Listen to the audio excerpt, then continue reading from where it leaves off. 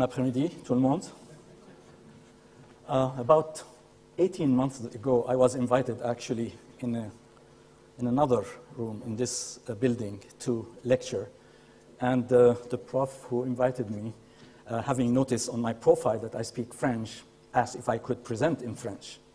And I was thrilled with the perspective, so I prepared all my slides in French. I brushed up on my terminology, and I arrived here, and in the auditorium, when we asked the students, 2/3 of the young people wanted the lecture in English. I did do it in French after all this preparation. I wasn't going to. But I learned a lesson. Number one, do not assume a French audience wanted in French always. And number two, I learned also, do not challenge yourself at the bottom of a jet lag, which is where we are. So today I would like to tell you a little story of change. You heard from Fawaz about the one type of change that happens in higher education institutions, which is put it, plan it, get the approval, convince everybody, and so on. And it's a tremendous task. I know exactly. You know, some people say that any collaboration between two institutions at Harvard is an act of God.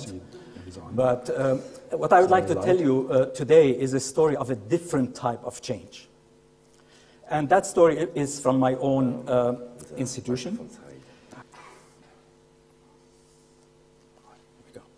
So OCAD is the Ontario College of Art and Design. It is over 135 years old, which I understand is a baby age for the European institutions. But from the New World, it's a pretty venerous age, you know, to deal with. Very well known for art initially, a group of 7, etc. We have a very large design faculty and so on. But we needed to adapt, and we needed to differentiate ourselves. Today, we are about 4,500 undergraduate students, few hundred graduate students, and we're trying to differentiate ourselves by taking the design thinking repertoire or reserves that we have in the institution and apply it outside of art and design, apply it to government and business. So we're doing a lot of things that are really almost business school, but we are not a business school. So we're flying under the radar both on the outside and I have to say on the inside sometimes as well, in order to get that going. In 2001, two important events happened. One, OCAD became a degree-granting institution, which takes an act of parliament and so on in Ontario to do, and therefore the institution was suddenly very interested in developing the graduate studies rapidly. And number two, it was expanding quickly, and there was need for a new building for the expansion.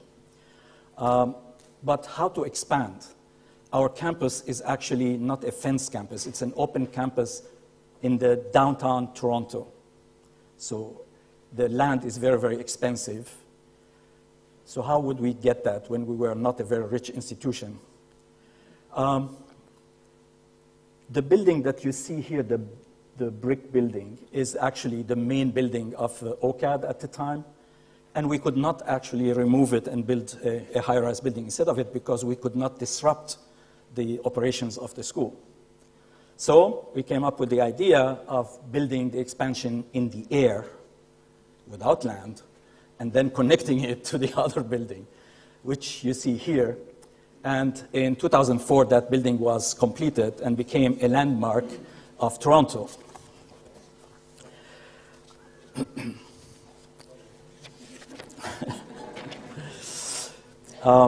So with that building completed, a group around Lenore Richards, which is was the ex-dean of the Faculty of Design, started thinking about the need for a different type of education. And we heard from a lot of people, Fawaz also spoke about transdisciplinary education, not just multidisciplinary, but transdisciplinary. And the rationale behind it was that if you think about the development of specialization, it's like a tree. So every time, you know, every specialization splits and knows a little bit more about a narrower area, and then a little bit more about narrower area. And some people say at the end you will know everything about nothing. But the problem is not that. The problem is as this tree becomes very expansive, we notice that there's a severe communication problem across those different branches of knowledge, even within one specialty. So if you take physics and you look at a quantum physicist and a cosmologist, for example, right? They don't speak the same language. In mathematics, in medicine. So we are having this problem. So the idea was, yes, the specialization is going to go further, but we need to pull back from an education point of view and try to build a horizontal layer of skill sets that allows people to work in multidisciplinary teams. And the reason we need more and more of those teams is that the complex problem that the world is facing cannot be solved by any single entity. They all have to, to be solved collaboratively. And we are not really educated to do that collaboration. So Lenore, who was the lead for this idea, said, how about we focus on one of the new areas like strategic foresight? And she started promoting this idea, convinced a rich philanthropic family to fund a project generously.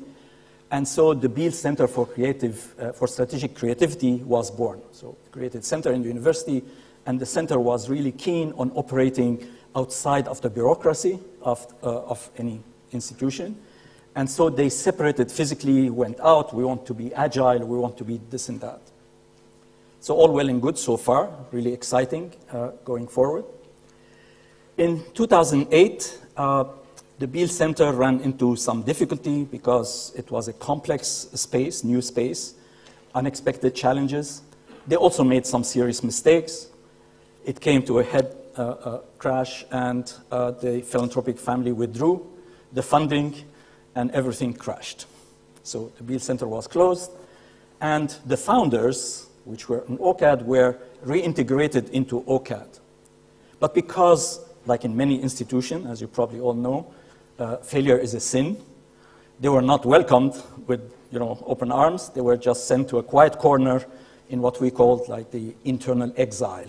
So the untouchables, don't talk to them, go sit in your corner. And so, the problem is that this group of people was in touch with their reality outside. So they still believed that there is need for something to happen. And they didn't have any internal support. So what did they do?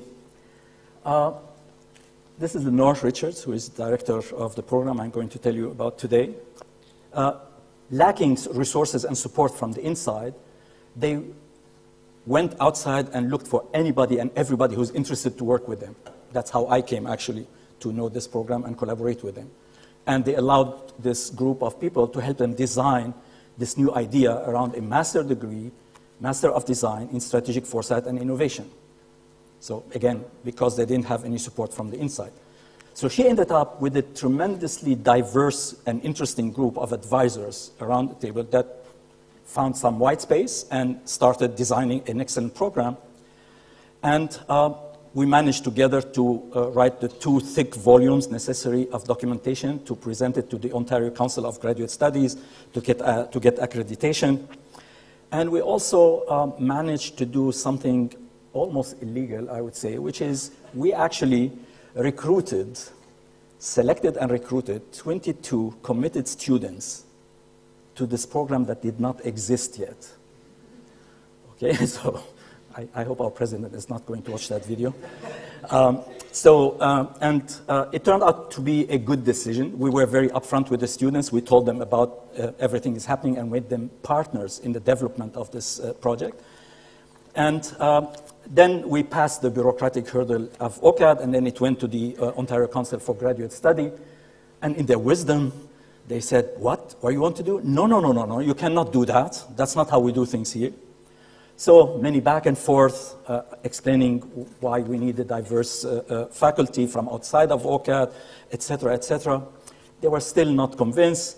At the end, we played our last card. We said, please, before you make your final decision, meet with the students that are interested in this program.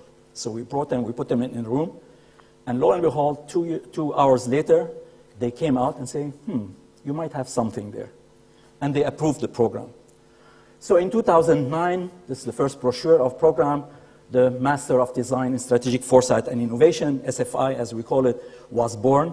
Initially as a part-time program for people who are working over 2 years period. And we needed, obviously, to validate. I mean, success is nice, now we have the program, but now we needed to validate that we were on the right track and doing the right thing. So we had to test our students outside. The first test came in 2011. Rotman Business School is the largest business school in Canada. It's part of University of Toronto, and they have a design challenge, very businessy, so they are true clients. In 2011, the challenge was by the Mayo Clinic regarding some issues around maternity management. And a group of our students decided on their own they wanted to participate. We encouraged them. They were not invited because nobody thought that OCAD had the capacity to do so. And they went in and they won. Obviously, Rotman was not amused. They actually forgot to congratulate us. They were so shocked that, where did these guys come from?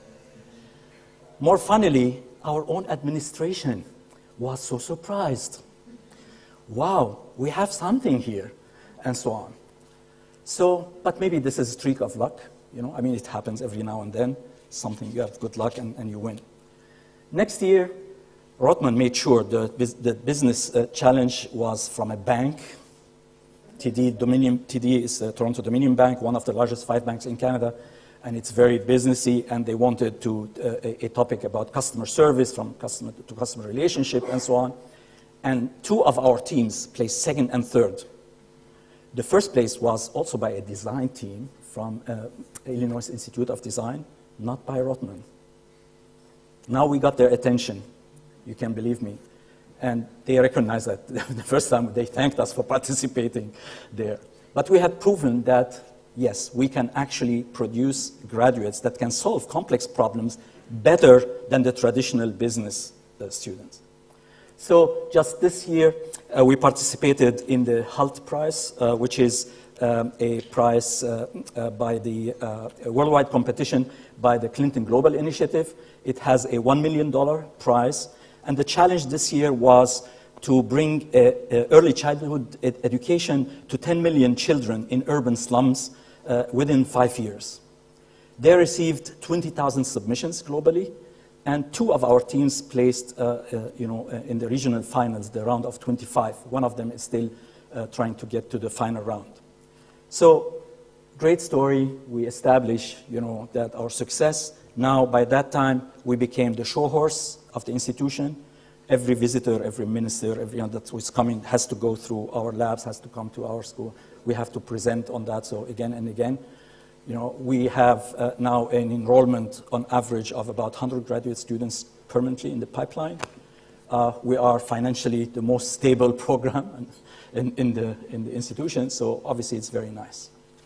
So what does this tell us about this kind of change, this kind of innovation, which is different from what Fawaz described? I call it emergent innovation. And there are maybe a couple of lessons we could take from this.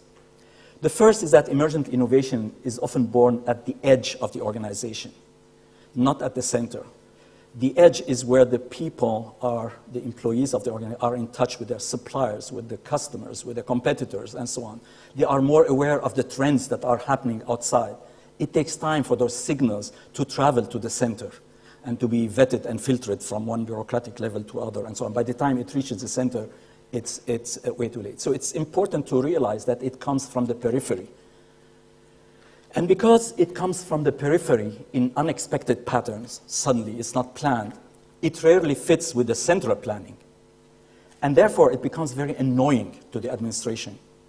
Like, we spend the strategic planning sessions and we have this wonderful brochure about our plan, and now suddenly these things pop up and they don't fit in our plans. So what happens is that they get resistance. They get shoved away, or they get resisted, or they get exiled, and so on, like happened in the case of the program initially.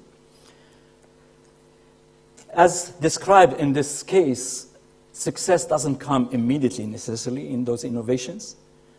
The price could be multiple failures and serious failures. I mean, some of the people that were in this institute were really shunned for, the Beale Institute that crashed, were shunned for years. They were like on the untouchable list.